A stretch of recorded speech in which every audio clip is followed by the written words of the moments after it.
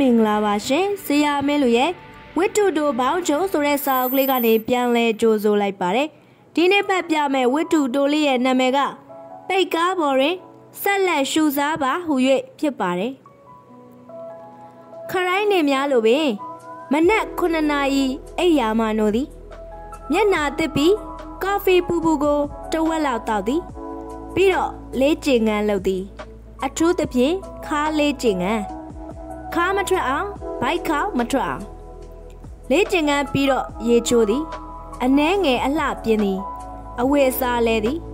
ပြီးတော့ဒေါ်လေးပြင်ဆင်ထားသောမိုဟင်းငါစားသည်ကော်ဖီတစ်ခွက်ထပ်တောက်သည်8 နာရီခွဲတွင်အစင်သစ်ဖြစ်နေ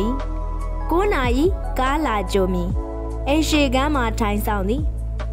ရုပ်ရှင်မဂ္ဂဇင်းကိုယူ၍သူ့အကြောင်းရေးထားသောဆောင်းပါးတတိယအကြိမ်ဖတ်သည်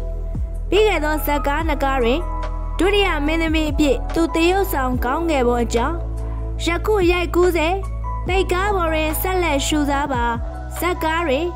ခေါင်းဆောင်မင်းသမီးအဖြစ်ပါဝင်မည်ဖြစ်ကြောင်းအရေးအချင်းပြေဝသူဖြစ်၍အောင်မြင်မည်မှာသေချာကြောင်းပါဝင်၏သူကျင်းနဲ့နှစ်သိမ့်နေစေ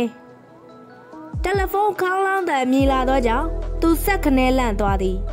ခေါင်းလောင်းတန်နောက်တစ်ကြိမ်ထပ်မြည်လာသည်တယ်လီဖုန်းရှိရသို့ခပ်ဖြည်းဖြည်းလျှောက်သွားသည်ဒေါ်လေးပြေးထွက်လာပြီးသူ့ကိုမြင်မှနောက်ဘေးသို့ပြန်ဝင်သွားသည်ဟယ်လိုအတင်လားဟုတ်ကဲ့အကိုကြီးပါဟုတ်ကဲ့အကိုကြီးဒီနေ့ရှူတင်ကိုမလာနိုင်ဘူးလေလံကိစ္စတွေရှိနေလို့အဲ့ဒါသူဘာမှပြန်မပြောဘဲနားထောင်နေလိုက်တစ်ဖက်မှဆက်ပြောသည်အဲ့ဒါ channel ကိုလာခဲ့မလားရှူတင်ကစောစောပြီးပါမလားပြီးပါတယ်မင်းသား6 နာရီအထိပဲရမယ်လို့ပြောထားတယ်သူပြန်မဖြေ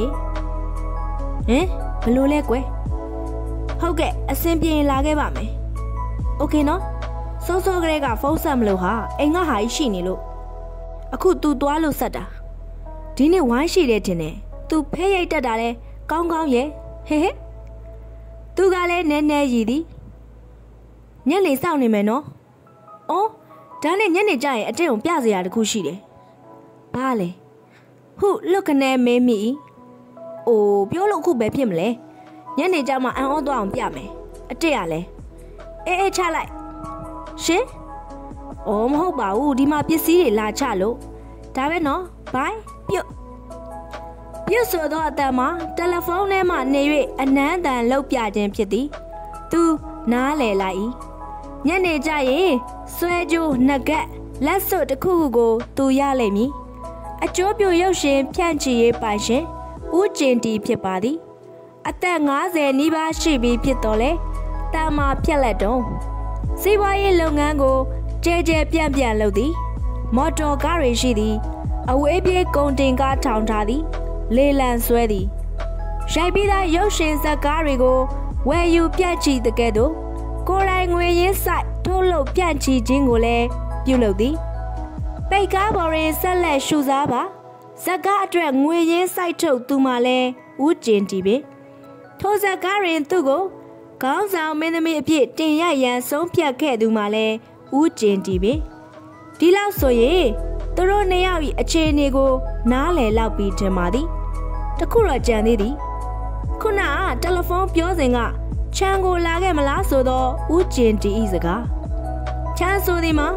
ကမာရွတ်ပတ်ရှိခြံဝင်းတစ်ခုရင်အတွင်းမှာအိမ်ကလေးတစ်လုံးခြံစောက်တစ်ယောက်မှလွဲ၍ဘသူမှမရှိမှန်၏သူတို့နှစ်ယောက်ချင်းတွေ့နေကြနေရအိမ်ရှိမှကားဟွန်းတန်ကြားရသည်မမကားရောက်ပြီဟုလာမပြောဘဲဟွန်းတီး၍ခေါ်သောကြောင့်ဒရိုင်ဘာကောင်လည်းမဟုတ်ကြောင်းသိသည်ဦးကျင်တီဤသားအကြီးကောင်ဖြစ်ရမည်ဒေါ်လေးကားရောက်ပြီဟုလှမ်းပြော၏ဒေါ်လေးကစပင်းကိုပတ်ရင်းတုတ်သီးတုတ်ပြထွက်လာသည်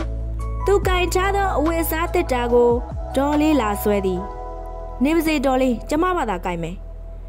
သူထင်ထားသည့်အတိုင်းပင်ဦးကျင်တီဤသားလာကြိုခြင်းဖြစ်သည်ကားရှည်မှန်တကားကိုအစင်သစ်ဖွင့်ထားသောကြောင့်ရှေ့မှာပင်ထိုင်စေလိုကြောင်းသိတာသည်သူရှေ့မှာဝင်ထိုင်လိုက် ဒေါ်လေးကအနောက်ခန်းမှာအလိုက်တိစွာဝင်တိုင်လိုက်သည်ဒေါ်လေးဆိုသည်ကရုပ်သေးအုပ်ထိန်သူများသာတက်တာကိုနောက်ခန်းထဲထားလိုက်ပါလားပြောပြောဆိုဆိုတက်တာလက်ကိုင်ကိုကင်ထားသောသူ့လက်ပေါ်သို့အုပ်ဖွဲ့၍ကင်သည်သူမသိခြင်းအောင်ဆောင်၍လက်ကိုယုတ်လိုက်၏ဒီလောက်တော့ကိစ္စမရှိရိုက်ကွင်းမော်ရောက်ရင်မင်းသား၏ပွေဖက်ခြင်းကိုပင်ခံရအောင်မည်အလုံသဘောပဲထားပါတော့မြတ်မြတ်တင့်ခေါ်ရုပ်ရှင်မင်းသမီးဒေဝီစတူဒီယိုသို့ရောက်သွားသောအချိန်တွင်တယောက်သောသူမှလွဲ၍လူဆုံနေပြီသူနှင့်တွဲဖက်သရုပ်ဆောင်ရမည်မင်းသမီးကြီးပင်ရောက်နေပြီဒါရိုက်တာကိုကျော်စိန်ကဆက်အဖွဲ့သားများနှင့်ရေနွေးချမ်းတောက်ရင်စကားပြောနေကြသည်မင်းသမီးကြီးကိုပြုံးပြနှုတ်ဆက်ပြီးနောက်ကိုကျော်စိန်စီသို့ရှောက်သွားသည်ကျမရောက်ပြီဆရာအော်ဟုတ်ကဲ့မင်းသားသွားခေါ်နေပြီတင်နေသူရောက်ရင်စားကြတာပေါ့ကျမမိတ်ကပ်လိမ့်တော်မယ်ဆရာကိုကျော်စိန်ကခေါင်းငိမ့်ပြသည်စောစောကမင်းသမီးကြီးအနားသို့သွားထိုင်သည်မမမိရောက်နေရကြပြီလားမကြသေးပါဘူးကွယ်ရှေ့စစ်နောက်ဆင်ပါပဲတို့ရရင်မင်းသမီးကြီးမမမိသည်မိတ်ကပ်လိမ့်ပြီးနေပြီအိမ်ကလေးကလိမ့်ထားတာဖြစ်မည်မမမိသည်တစ်ချိန်ကနာမည်ကျော်မင်းသမီးဖြစ်သည်အခုအချိန်မှာတော့နာမည်ကျစပြုတ်နေပြီအသက်ကလည်း40နီးနေပြီကိုနောက်9နှစ်ဆိုရင်အတော်ခန်းအမေခန်းတို့လောက်သာတရုပ်ဆောင်နိုင်ပြီတော့မည်အတစ်မိတ်ကပ်လိမ့်နီသူ့ဘာသာလိမ့်ခြင်းမဟုတ်ပါမိတ်ကပ်ဆရာတယောက်ကလိမ့်ပေးခြင်းဖြစ်သည်မိတ်ကပ်လိမ့်နေတော့ဦးကျင်တီဤသားအကြီးကောင်ရောက်လာပြန်သည်လိမ့်မရေတောက်မလားဟုမေးသည်မမမိရှိနေလျက်နှင့်သူတယောက်တည်းကွက်၍မေးသောကြောင့်မမမိကိုအားနာသွားသည်မမမိတောက်မလားဟုအတင်းကလှမ်းမေးသည်မမမိကပြုံးပြီးခေါင်းခါပြသည်သူလည်းခေါင်းခါလိုက်သည်နောက်ဆုံးကြံရှိနေသောသူရောက်လာသည်သူမရှိရင်ဘာမှလုပ်လို့မရနိုင်လောက်အောင်အရေးပါသောသူအားလုံးကကိုထက်ဟုခေါ်ကြသောနိုင်ငံတော်ရုပ်ရှင်မင်းသားသူထက်သူသည်အတန်ငယ်ပွေတို့ရရင်ရိုက်ကွင်းပေါ်၌စီကန်းရှိသည်သူတာဝန်သူကျေပွန်သည်နောက်ကျမှရောက်တဲ့ချင်းနှင့်စောစောပြန်လိုခြင်းတို့ကိုတော့နိုင်ငံကျော်မင်းသားမှုခွင့်လွှတ်နိုင်စရာရှိပါသည်သူသည်လည်းကိုကျော်စိန်ကိုအလင်းဦးစွာသွားရောက်နှုတ်ဆက်သည်နာမည်ကျော်ရုပ်ရှင်မင်းသားမင်းသမီးတို့သည်မာနာကြီးသည်ဒရိုက်တာကိုဂယုတမမပြုတ်ဟုထင်နေကြသည်မှာတချို့တဝက်တော့မှန်ပါသည်နာမည်မရသေးတော့နာမည်ရတော့လဲအရေးအချင်းသိမ့်မရှိတော့အရေးအချင်းရှိတော့လဲသဘောကောင်းလွန်အားကြီးသောဒရိုက်တာများအပေါ်၌အထက်ပါသဘောမျိုးဆက်ဆံလေးရှိကြသည်ကိုကျော်စိန်တို့လိုအရေးချင်းရှိပြီးထက်လဲထက်သောဒရိုက်တာများကိုမူသူတို့တလေးတစားဆက်ဆံတတ်ကြသည်ကိုထက်သည်မမမိနှင့်အထင်ကိုပါနှုတ်ဆက်ပြီးနောက်မိတ်ကပ်လိမ့်သည်သူမိတ်ကပ်လိမ့်တာတိတ်မကြလားပါလိမ့်သည်ဆိုယုံမျှသာဖြစ်သည်သူ့မျက်နှာပေါ်မှာလွန်ကဲနေသောနေရာများဥပမာနှာခေါင်းကိုမိတ်ကပ်ဖြည့်ပေးခြင်းလောက်သာဖြစ်ထိုအချိန်တွင်ကိုကျော်စိန်နှင့်ဆက်အဖွဲ့သားများအလုံများနေကြလေပြီကင်မရာရှုထောင့်ရွေးချယ်ခြင်း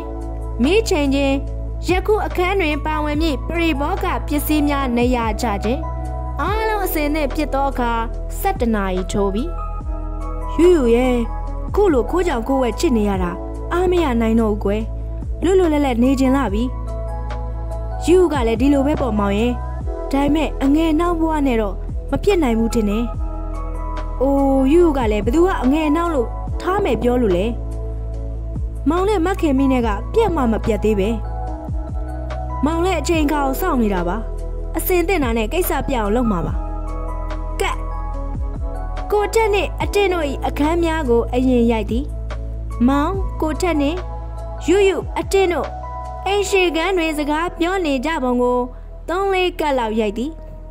နေ့လေ1 နာရီလောက်မှထမင်းစားချိန်ခဏနားသည်အများအတွက်ကဝတ်သားဟင်းမင်းသားမင်းသမီးတွေအတွက်ကတော့ဝတ်သားကတစ်ခွက်ကြက်သားကတစ်ခွက်9 ကြော်အစိမ်းကြော်ဟင်းကြော်မယန်းသည့်တို့စသည် ထမင်းစားပြီးရင်စားဖို့လက်ဖက်တုပ်လဲပါသည်ဒါရိုက်တာကိုကျော်စိန်တယောက်ကတော့သူတို့နဲ့အတူတူမစားဆက်အဖွဲသားများနဲ့ပင်ဝိုင်းဖွဲ့၍စားသည်ညီတော့ပင်ဖြစ်စေအလုတ်သမားများဖို့ဒီနေ့ဖောဖောတီတီစားရသည်ဟုဆိုရပါမည်အကြောင်းမှာဒီနေ့ဦးကျင်တီမလာသောကြောင့်ဖြစ်လေသည်ပြီးတော့လဲသူမရှိသောကြောင့်ထမင်းစားပြီးချိန်တွင်ခဏတစ်ပြုတ်နားနေခွင့်ရသည်ရိုက်ကွင်းမော်တွင်သူရှိနေသောအချိန်ဆိုရင်အစင်အမြဲလောစော်နေတတ်၏သူ့ဖို့တရုတ်ဆောင်ကောင်းခြင်းမကောင်းခြင်းထက်ဖလင်ပေများများကြဖို့သာဗရာဏဖြစ်သည်ကိုကျော်စိန်နှင့်မကြာခဏစကားများတတ်၏ဒီနေ့သူ့သားကြီးနှင့်လွဲထားသောကြောင့်အတန်ငယ်တက်တာနေခြင်းပဲဒီအကြီးကောင်ကတော့ငပေါ်အတင်နာကတ်နေရရင်ရည်တဲ့တဲ့လုံနေရရင်ကျေနပ်နေတတ်၏ကိုကျော်စိန်ကလည်းနောက်ရိုက်မိအခန်းများသည်အရေးကြီးသောကြောင့်နာနာနေပြီးမှဆက်ရိုက်ခြင်းသည်ကိုထက်သည်၎င်းအတင့်သည်၎င်းမမိသည်၎င်းထမင်းကိုများများမစားကြကိုကာယပုံပြက်မည်ဆိုသောကြောင့်လည်းဖြစ်သည်ပြည့်အင်းနေရင်တရုတ်ဆောင်ရာတွင်အခက်အခဲတွေ့မည်ဆိုသောကြောင့်လည်းဖြစ်သည်နှစ်နာရီလောက်တွင်ပြန်စားသည်မောင်ကယူယူဤခါကိုဖက်၍အတွင်းကန်းထဲသို့ခေါ်သွားသည်ယူယူကညင်းဆန်ရင်းပင်လိုက်ပါသွားသည်အတွင်းကန်းနှစ်ယောက်အိတ်ကရင်ပေါ်မှာထိုင်နေသည်မောင်ကယူယူဤလက်မောင်းနှစ်ဖက်ကိုကင်ထားသည်ယူယူမျက်လွှာချထား၏ယူယူဤကြောဘက်မှအမြင်မောင်ကယူယူကိုတိုင်းဖတ်ထားသည်မောင်ကြောဘက်မှအမြင်ယူယူသည်လည်းမောင်ကိုပြန်ဖတ်ထားသည်ဖတ်ထားရမှရုတ်တရက်ခွာလိုက်အပတ်ဝဘက်သို့ကင်မရာဘက်သို့ထိတ်လန့်လှည့်ကြည့်ထိုကမ်းများပြီးရင်သူတို့နှစ်ယောက်ခဏနားကြသည်မမိအလှည့်ရောက်လာ၏အခန်းဘဝတွင်မမိခါးထောက်ရဲ့ရင်ဒေါသမျက်နှာနဲ့ကြည့်နေသည်နောက်တကက်မမိကတယောပြုံးလိုက်ပြီးအော်ဒီလိုတော့ဖြစ်နေကြမှာကိုဟုပြောသည်မမိကင်မရာဘက်သို့ရှောက်လာသည်မောင်ကိုထက်ကမောင်ရှင်းပြပါရစေဦးဆိုပြီးမမိ၏လက်ကိုကင်သည်မမိကကိုထက်၏လက်ကိုခါထုတ်လိုက်ယူယူအတစ်အနားသို့မမိတိုးကပ်သွားသည်အတစ်နောက်သို့ဆုပ်လိုက်နံရံထောင်သို့ကပ်သွားသည်မမိမျက်နှာအနီးကဝင်းတောက်နေသောမျက်လုံးများနှကန်းကိုကိုက်လိုက်သည်မမိနှင့်ယူယူနှစ်ယောက်တွင်မမိ၏လက်သည်အပေါ်သို့မြောက်တက်သွားသည်ကတ်အရေးကြီးဆုံးကတ်အခန်းယူယူနဲ့မမိကိုတပိုင်းမမိကဘေးလိုက်ခတ်ဆောင်းဆောင်ယူယူမျက်နှာအတက်မမိသည်ယူယူ၏ပါးကိုချိန်ဆ၍ရိုက်လိုက်သည်ဒီလိုနေရာမျိုးတွင်မမိကဝါရင်ပြီးသာကင်မရာထဲတွင်မြင်ကွင်းတွင်တကယ်ရိုက်လိုက်သည်ဟုထင်အောင်အတိပါးကိုလည်းအဖျားခတ်၍ထိသည်ဆိုယုံများပြအောင်ချိန်ဆ၍ရိုက်လိုက်ခြင်းဖြစ်သည်တို့ရတွင်ဟိုးကိုကျော်စိန်အတန်ထွက်လာသည်ကင်မရာရောအတန်ဖမ်းဆက်ပါရပ်သွားသည်မီးတွေပိတ်လိုက်ကြသည်အတိတ်နဲ့မမိတို့သည်သူတို့ဘာမှသွားမှန်းမသိကြသူတို့နားရောက်လာသောကိုကျော်စိန်ကိုပြိုင်တူကြည့်သည်မမိကမေး၏ကိုကျော်စိန်ဘာမကြိုက်လို့လဲကောင်းပါတယ်မမိရိုက်တာကောင်းပါတယ်ဒါပေမဲ့အတိတ်ကအခန်းမကောင်းဘူးပြန်ရရမယ်ကိုကျော်စိန်ကအတိတ်ခဏလေးနားလိုက်အောင်စိတ်ကိုဇလန်းထဲမှာမြုပ်ထားလိုက်ဟုပြောပြီးမမိကိုခက်လန်းသို့ခေါ်သွားသည်ကိုကျော်စိန်ကတစုံတရာကိုခတ်တိုးပြောသည်မမိကဖြစ်ပါမလားဟုပြန်မေးသည်ဖြစ်ပါတယ်ကျွန်တော်ခိုင်းတာလို့ပြောပြီးတော့ဟိုဒိုင်ယာလော့ကိုခက်ကြဲကြဲလေးပြောပေးပါကဲပြန်စမယ်ဟဲ့စတိုရီယိုတစ်ခုလုံးတိတ်ဆိတ်နေသည်မိမောင်ကြီးများသည်သူတို့နှစ်ယောက်အပေါ်၌အချိန်စမှန်ကန်စွာထိုးထားကြသည်မမိသည်အတိတ်ကိုအနေရခက်လောက်အောင်တစ်ချိန်လုံးစိုက်ကြည့်နေအတိတ်သည်မမိအကြည့်ကိုတဖြည်းဖြည်းကြောက်လာသည်သူ့မျက်လုံးထဲ၌မူအားငယ်မှုအရေးအယောင်များကိုမြင်ရသည်နှင့်တပြိုင်နက်ကိုကျော်စိန်ကလက်ပြအချက်ပေးလိုက်သည်မောင်းပါအတန်ပန်းစရာ၏အတန်ကိုကြားရသည် camera medi khaloko nei lai sin 21 cat 19 mama mi myalong mya thi yot tayat pyu che thwa thi mama miနှုတ်မှစကားတခွန်းကျဲလောင်စူးရှစွာထွက်ပေါ်လာသည်လင်ခိုးမှအတစ်ဆက်ခနဲတုံသွား၏ထိုအချိန်မှာပင်မမမေလက်ဝါးသည်အတစ်မော်သို့ဖြန်းကနေအရှိန်ပြင်းစွာကျရောက်လာသည်အတစ်၏မျက်နှာသည်ခြာကနေလဲထွက်သွား၏စပင်းများသည်ပါးတစ်ချမ်းပေါ်သို့ဖယိုဖယဲကျလာသည်အတစ်သည်ဒီဘက်သို့တပြေးပြေးပြန်လှည့်လာသည်သူ့ပါးပြင်ပေါ်တွင်လက်ဝါးရာရဲရဲထင်နေသည်မျက်နှာတပြေးပြေးမော့လာသည်သူ့မျက်လုံးထဲတွင်မျက်ရည်များပြည့်ရှံတက်လာ၏အလိုလျောက်ကျလာသောမျက်ရည်သူ့ကြည့်သည်ထိတ်လန့်ခြင်းဝမ်းနည်းခြင်းနာကျင်ခြင်းအတနာခံခြင်းတို့ရောထွေးလျက်သူ့နှကန်းတို့သည်တရွရွလှုပ်နေတော့လေစကားသံထွက်ပေါ်၍မလာခဲ့သူ့ရင်ထဲ၌တကယ်ပင်နာနာကျင်ကျင်ခံစားနေရသည်လင်ခိုးမှဆိုသောစကားသံသည်သူ့အုံနောက်ထဲတွင်ပြည့်သိပ်ဆူဝေ၍နေစေရုပ်ရှင်ရိုက်နေရသည်ဟူသောအသည့်ကိုသူမေ့သွားလေပြီကဲကင်မရာအတန်ဖန်းဆက်ခလုံးများပိတ်လိုက်သည်မီးတွေပိတ်လိုက်သည်စတူဒီယိုထဲ၌ပြန်၍စူညံလာပြန်သည်အခုရိုက်ခဲ့သောအခန်းနှင့်ပတ်သက်၍ဝေဖန်မှုများအတစ်သည်သူ့နေရာတွင်ရက်မြဲရက်နေသည်မမမိကိုသူကြည့်နေတော့မျက်ရည်တို့သည်မတိတ်သေးရင်ထဲကဆို့ဆို့နစ်နစ်ခံစားနေရစေပင်အိမ်မက်ဆိုးမှရုတ်တရက်လက်နိုးလာသလိုထင်နေသည်မမမိသည်သူ့လက်မောင်းကိုစုပ်ကိုင်းလိုက်သည်သူဟမ်ဆောင်နိုင်တော့ပဲမမမိကိုဖက်၍ငိုမိသည်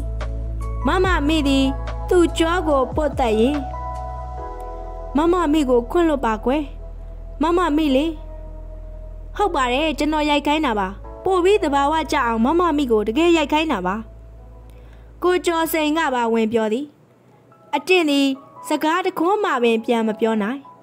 တလိုက်လိုက်ဝမ်းနေနေတော့တရှိုက်ရှိုက်ငိုနေတော့မမမိသည်အတိတ်မေးစီကလေးကိုဆွဲ၍မျက်နှာကိုမော်စေသည်ပြီးတော့ပြောသည်အတင်းအဲ့ဒါအကယ်ဒမီရှော့ပဲသိလားထိုကကြမှပင်ပို့၍ငိုကျင်လာသည်အတင်းသည်ကားပေါ်တွင်ငြိမ်သက်တိတ်ဆိတ်စွာလိုက်ပါလာသည်ဒေါ်လေးသည်ဘာစကားမှမပြောဘဲကားအပြင်သို့ငေးကြည့်နေသည်အတင်း၏စိတ်ထဲတွင်နောက်ဆုံးရိုက်ခဲ့သောအခန်းကိုဆွဲလန်းနေစေပင်ကားမောင်းသောကောင်လေးကမမအိမ်ပြန်မလားဟုမေးသည်သူကခဏမျှတွေ့၍စဉ်းစားသည်ခေါင်းကိုပြင်းညင်းစွာခါသည်တပ်ပြင်းတစ်ချက်ကိုစိတ်မသက်သာစွာချသည်သူပြန်ပြော၏ချမ်းကိုမောင်းကွယ်ဘာမှအရိုက်ကန်ထားရသောနေရာကိုကင်ကြည့်မိသည်